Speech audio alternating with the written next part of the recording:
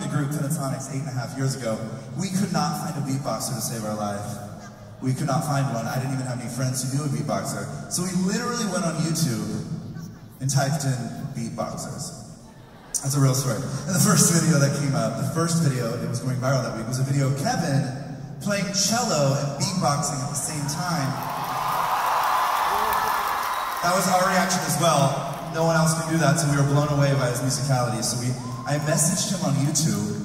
I didn't even know you could message on YouTube, but I messaged him on YouTube and I was like, do you want to fly across the country and audition for this group? Or on this TV show with this group I'm putting together? And he was like he's like, I'm studying for finals at Yale, for pre-med.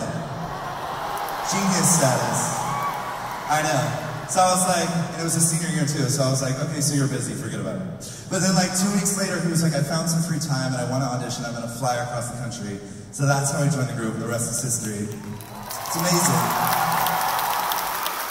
And I tell that whole story because tonight, he's going to demonstrate what he calls cello boxing for you guys.